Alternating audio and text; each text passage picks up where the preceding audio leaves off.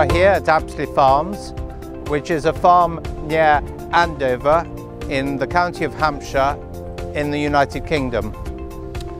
The kind of soils that we have here on this farm are chalk-based, so we only have about this amount of soil on top of the chalk. For the purpose of the biogas plant, we decided to grow whole crop rye, which is what I'm standing at the moment. This is the stubble that is left after the crop has been taken away. Maize, which we grow down in the valley by the river, because maize generally doesn't grow very well on chalk. And we have discovered that what does grow extremely well on our soils is sugar beet.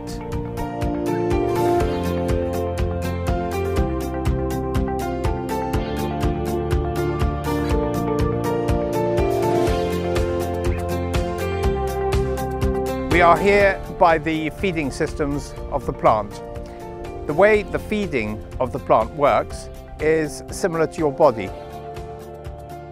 The material is picked up by a loading shovel and dropped off into, say, this walking floor. Think of this walking floor as your mouth and the loading shovel as the fork that has put it there.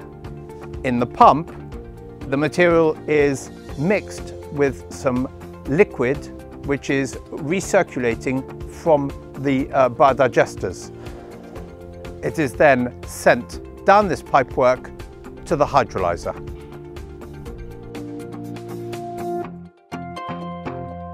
The digester is this part of my stomach, if you like, and we feed the digester every hour with a set quantity.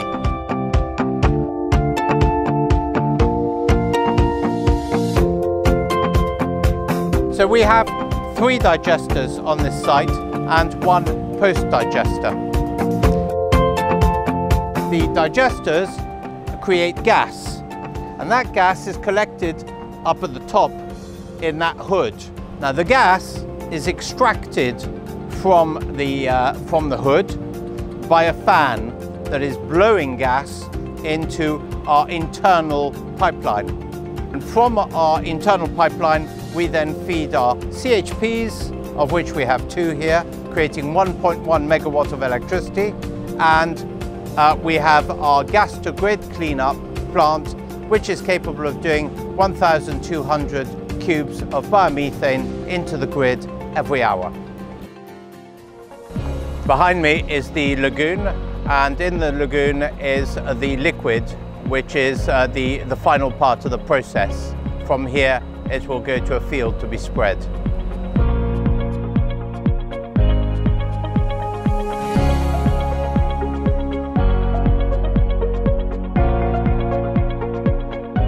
Right now we've brought the digestate liquid from our plant up to one of the local farmers' fields, and we brought about 29 cubes, which nicely fits into the tanker spreader, and he then spreads at 36 metres, covering up and down the fields with the digestate liquid, which supplies the right amount of nitrogen that the crops require. Behind me we have the solids separated from the liquids. This will then be stockpiled on the side of a field and spread. It's a very valuable fertilizer.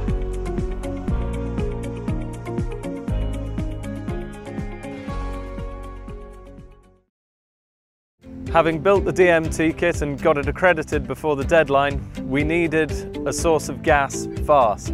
We needed something that would be simple to build, would be quick and cost effective. It went from concept through design to completion and use in just over 6 months. Having already built the WeFrink bag, we decided to build a circular lagoon digester. The digester we now know as LG3 has almost 10,000 cubic meters of capacity. The digester currently produces over 1,200 cubes of gas an hour, which is half the supply for the entire site.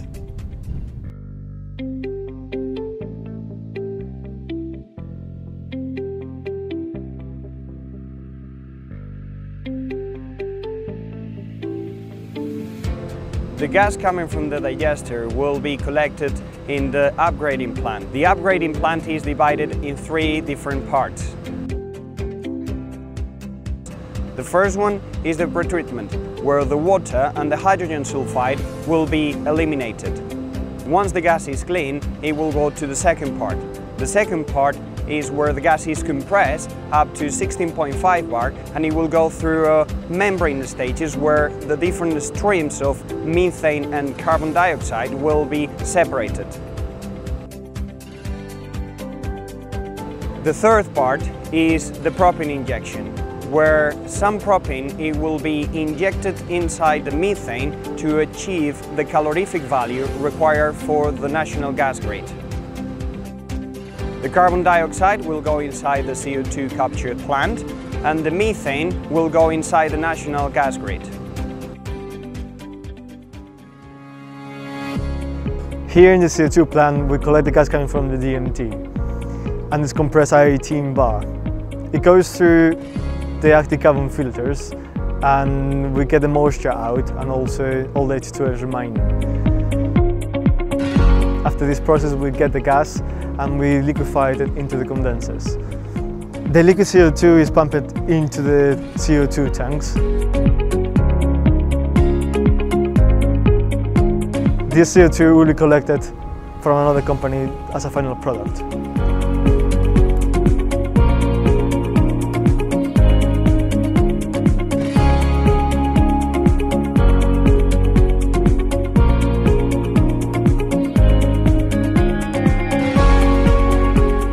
Here we are in the laboratory, surrounded by lots of equipment. For instance, this one, which will test dry matter of the crops.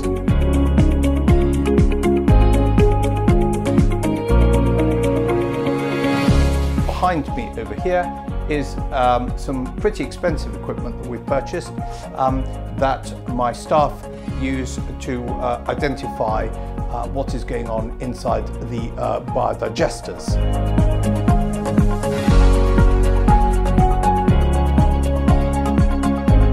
So we do this every single day, and this allows us to adjust the amount of food that the tanks can use at an optimal level. This is the control room. In here, the staff control the entire plant.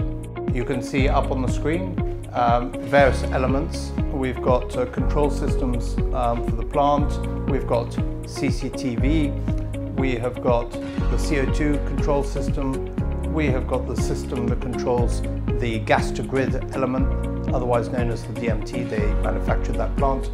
And this control room is operated 24/7. Also, this entire system has been developed to work on the cell phone. Some people ask why we built the biogas plant in the first place. Well, in the current market, a 400 hectare arable farm, which is what this is, would only support maybe 1 or 2 employees and be break even at best. We decided that for 3 generations that we have to support on this farm, that we have to diversify, and so we chose to do a biogas plant. The biogas plant these days supports 17 employees. We take all our own crops as well as crops from 43 other farms, and it provides enough biomethane to support 8,000 homes continuously.